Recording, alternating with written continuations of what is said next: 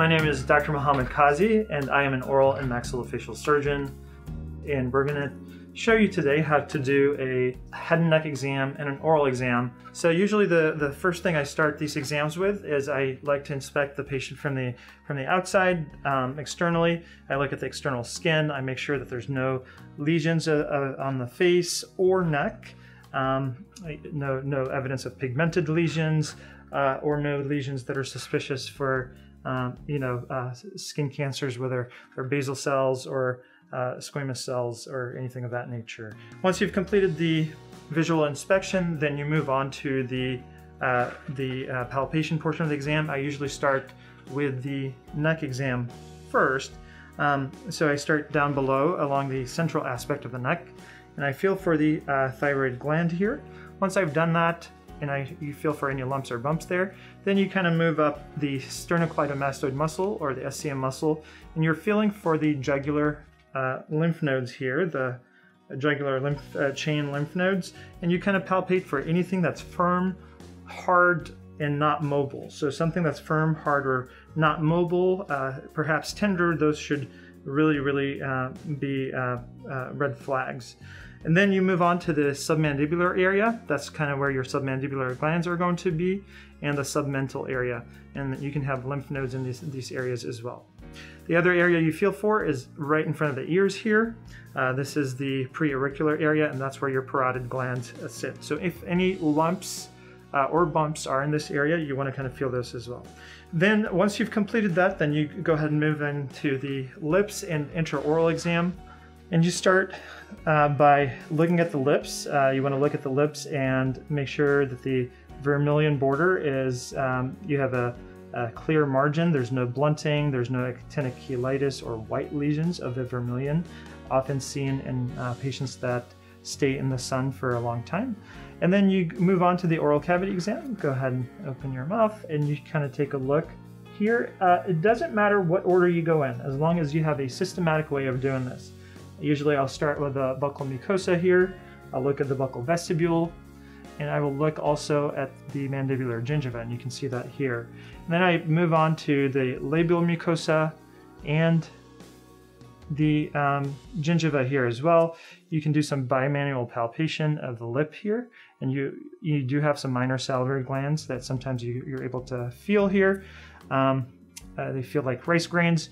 And then you move on to the buccal mucosa on the other side of the mouth, the contralateral side. You look at the gingiva there. I'm looking along the buccal mucosa. I identify Stenson's duct.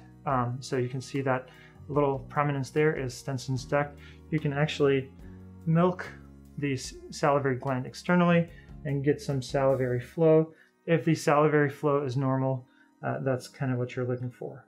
You look at the gingiva superiorly, and then you look at the vestibules are examined. You can have leukoplakia along the marginal edge of the gingiva, or sometimes you can have corrugated leukoplakias along the gingiva, and that can be a sign of proliferative verrucous leukoplakia. You have the patient stick out their tongue, and you grab the tongue with a piece of gauze, and then you examine from side to side. You can see here that the lateral border of the tongue appears clear, and this is a very high risk site for oral cancers, so you want to pay close attention to this. And then you take a look at this side as well here. Again, it looks nice and clear, no leukoplakias, and it feels pretty nice and soft as well. These white lesions you want to observe. They may not be quite this large always, but any area, even if it was this kind of faint, that still warrants a biopsy if it doesn't go away in a couple of weeks. You can see the other aspect of the lateral other side of the tongue here. So this is just a comparison to show the lateral, a normal side compared to something that's abnormal, and this is a little bit more obvious. So this is our live example. Thank you. Then you have them raise their tongue, and you want to look at the floor of the mouth. So you can see the floor of the mouth here is clear and has no leukoplakias. You do bimanual palpation, so you're feeling for the sublingual glands, but also the submandibular glands. And then by bimanual palpation, you're actually feeling through the inside of the mouth, but also through the outside of the mouth between your two fingers.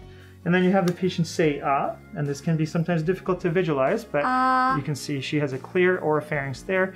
Give me one more big ah. And you can see we have a good look. The uvula was in the center, and she had no asymmetry to the tonsillar region. The last part that you look at, again, you want to examine all the lingual gingiva, but if you look here, you can see the soft palate is intact. There's no bumps or submucosal lesions, so we don't see any enlargement in this area. And the same thing is true for the hard palate.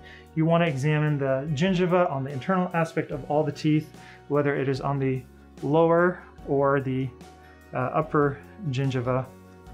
You want to examine that. And that essentially concludes your exam, and this is a normal exam. Thank you. You're welcome.